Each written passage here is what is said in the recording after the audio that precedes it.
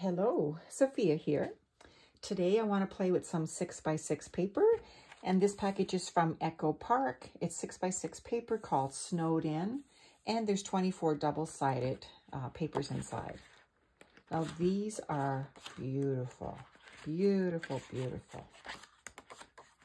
Oh my gosh, look at that. Isn't that just, oh, this one too. I just get so excited about paper. Oh, this looks just like a nice warm sweater, doesn't it?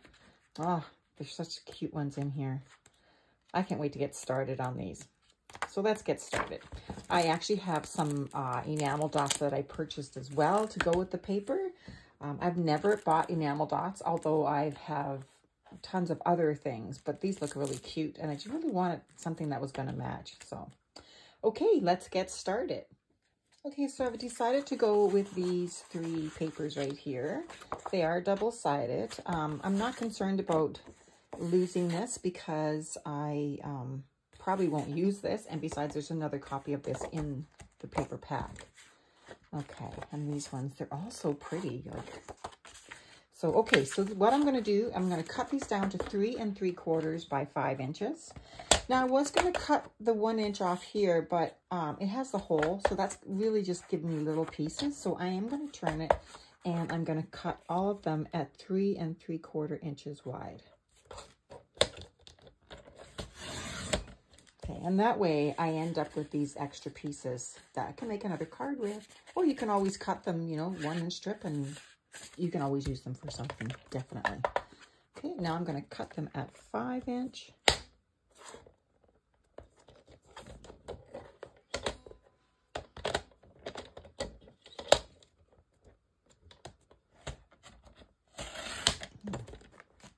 I think I need to change my blade maybe. Okay, so here are my card panels. There's 3 of them. Now I'm going to cut it at, I think I want to cut it just, yeah, I'm going to cut it like this. I'm going to start it in the middle. It's usually easier to cut. If you press down, go one way, and then go the other way. That's that. And then this one, I'm just going to turn it, and I'm not measuring, I'm just cutting.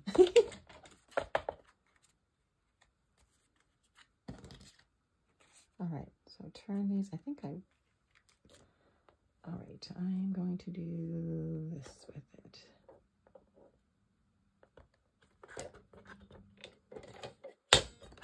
Hold it steady. These are actually really thick papers. They're certainly not thin. Okay, so we have this one, and this one, and this one. So I'm just going to take this one and put it to the back, and take this one, 1, 2, and put it to the back. Okay, let me grab some card panels.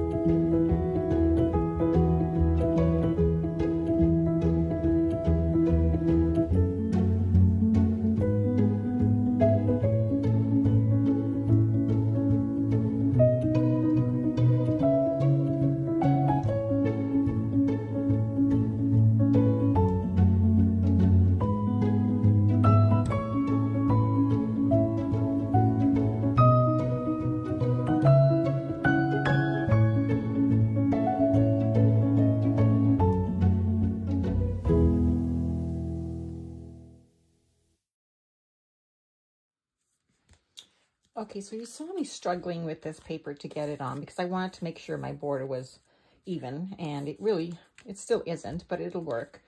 So here's a tip. Take your pieces, cut some computer paper to the same size, 3 3/4 by 5, and glue your pieces onto the computer paper. You won't see the computer paper, but it helps you get everything lined up the way you need it, and way easier than trying to get it on the card panel. Okay, so let's do this.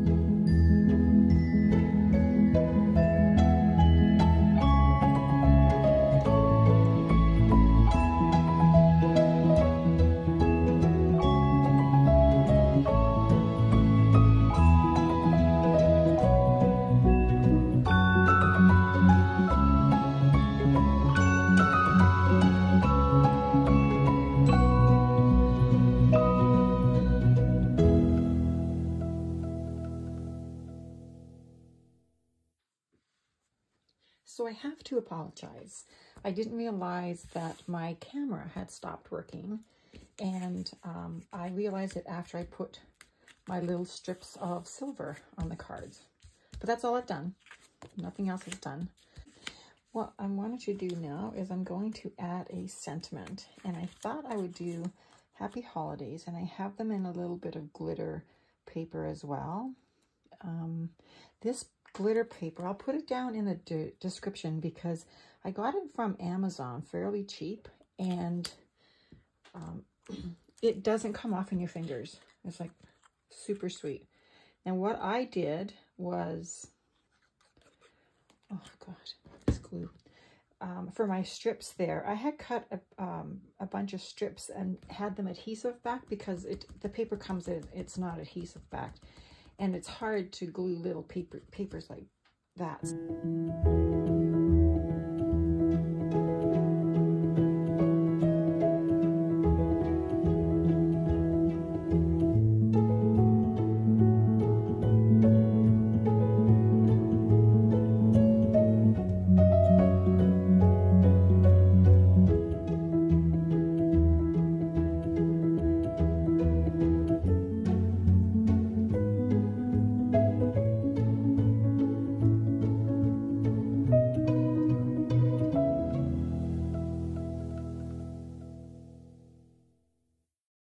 So these look kind of cute.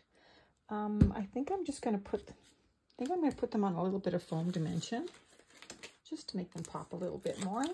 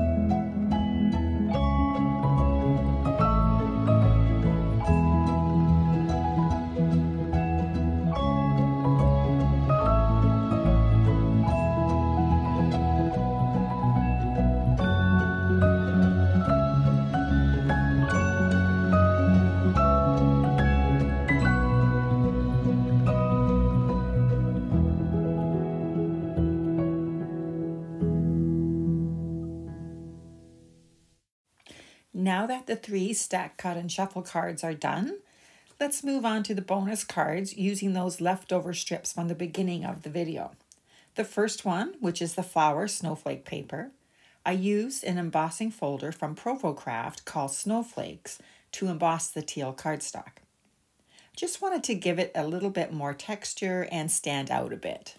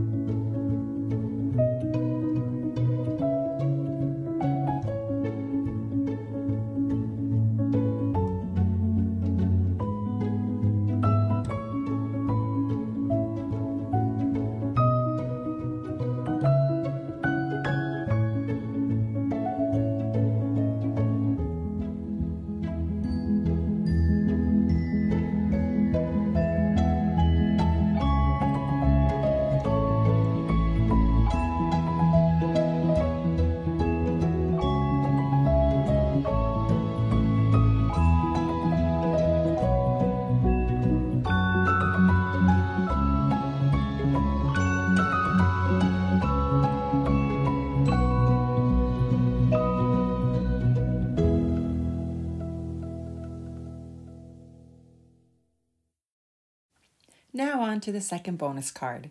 Again, I used the snowflake embossing folder on the black cardstock, and I also cut a silver mat to go behind the patterned paper to give it a little bit more pop.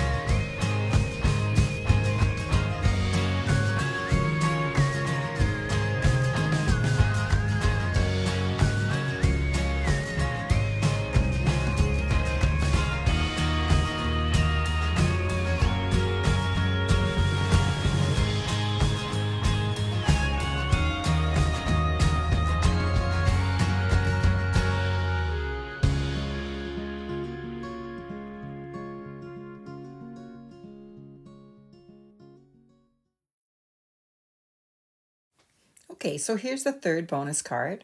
Again, I emboss the cardstock with a snowflake embossing folder, and I'm adding a small black strip of cardstock to the left-hand side of the card.